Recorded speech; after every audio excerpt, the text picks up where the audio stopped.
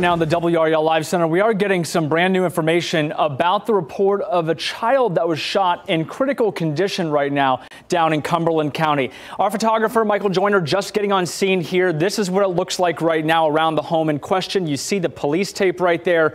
And this is happening right off of Mercedes Drive, so very close to I-95 east of downtown Fayetteville.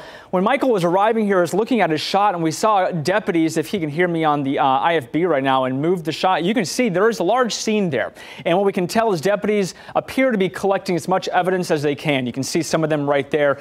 So the new details we also have here, new at 6 o'clock. When deputies arrived here at this home, that child was unresponsive and rushed to the hospital right now this evening at 6 o'clock at Cape Fear Valley Medical Center. So certainly a very active scene. We heard about this at 5:30, rushed a crew there to check it out. Absolutely following up on this. No word right now on if that child was shot inside the home or outside, or the circumstances surrounding that gunshot. So we'll certainly keep you updated as new details come in on this active story in Cumberland County this evening. All right, Mark.